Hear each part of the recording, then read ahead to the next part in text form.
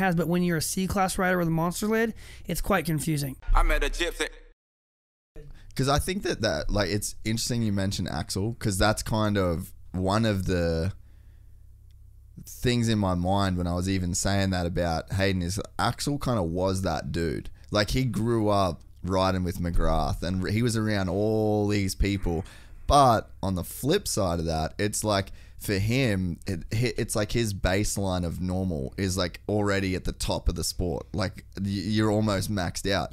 So if anything that he does that is in his mind that's like above and beyond, then it reaches this level here. And then that's like what you've seen with Axel. And because he was so desensitized, man. Just so desensitized to what would make a normal kid froth out was just like his everyday shit. Yeah, I went to Powder Mountain. It was a one-off race in Utah. Axel was on a CRF 150 and like he was hanging with McGrath and Pingree and guys that like, you know, and I'm tagging along with the crew as well. And he's, you know, 14 hanging out with us racing, and you know he wasn't that good of a racer. He had like gnarly speed on camera with iPhone vids with PH filming him and whatnot. Yeah. But like he was trying to follow the norm, like that Behrman Axel, like that was the era. Like you have to follow this path. There's only one path, and like that path was what it was. And I think Hayden though, like he has the path, he has the results, he has like the Loretta Lynn's titles. Where Axel won the C-class title at Loretta's. Yeah. Like, he was the C-class stunner. Which, for those of you listening, means nothing. It means nothing. Yeah. But, you know, he was hated on because everyone thought what he had was because of his brother being the Monster team manager. Yeah. Right? Well, I think it's clear to say in the last 3 years, he's earned the fact that, like, Monster be writing fat checks whether his brother was signing him or not, right? He's earned everything he has, but when you're a C-class rider with a monster lid, it's quite confusing. like I'm a huge fan of Axell Hodges and what he does, like on and off the track with his chick on her social, whatever they're doing as a couple, I'm a fan of, right? But like Hayden Deegan is on another level as a racer at 15-year-olds than Axell Hodges was. Axell Hodges was an enthusiast. Hayden Deegan has a chance to be a future champ. Yeah. No, it's a cool take on it. And the thing with Axel too, man, like his mark that he will leave on the industry is huge. Him and Berriman, full game changer. Like I look at like Kalana Humphreys, the the young kid. Yep.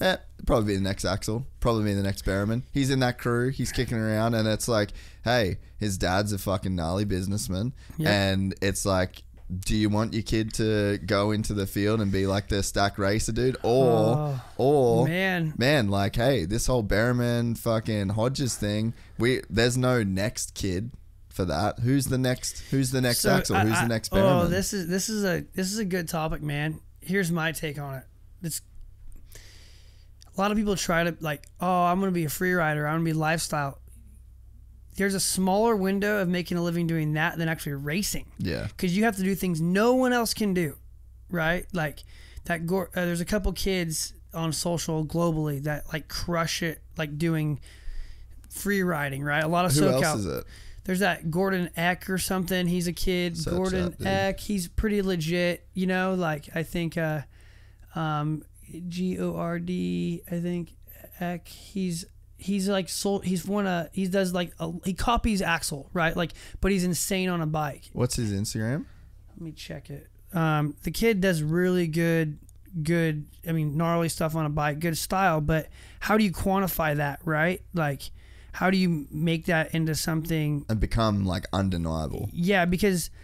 You know, there's not. Oh, yeah, here we go. We got sorry. him. Yeah, Gordon Keck. Sorry, like I don't even know his. Dude, 107,000. No, he does some. Let's watch some of his shit. He does some really cool stuff, but it's very Axell Hodges-esque, right? Yeah, which was bound to happen. No, and I'm not. I think it's insane. But how do you quantify in that, like, you know, to making a business? Does he run O'Neill because of battery? You know, O'Neill's aggressive, and like that's gnarly. Like that's a huge. That's a big fucking hit. Yeah, and if you case that, you're done.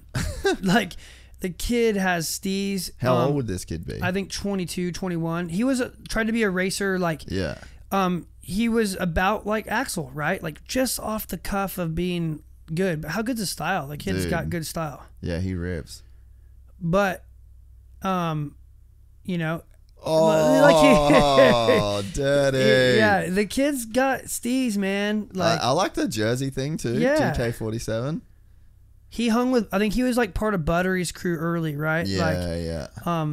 And Buttery, he's businessman. Dude, hit follow on this kid for me too, Ronan. That would be fucking cool. Yeah. Yeah, I mean, I think that's kind of the thing that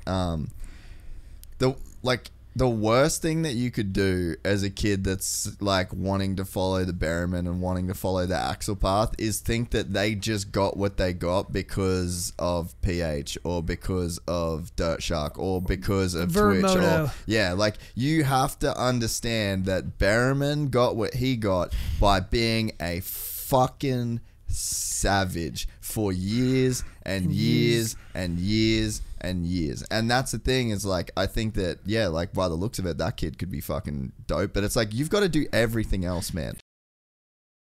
If you enjoyed this content, please like and subscribe. And to listen to the full 3-hour podcast, search Gypsy Tales in your favorite podcast platform or click the link in the description below. Gypsy Gang.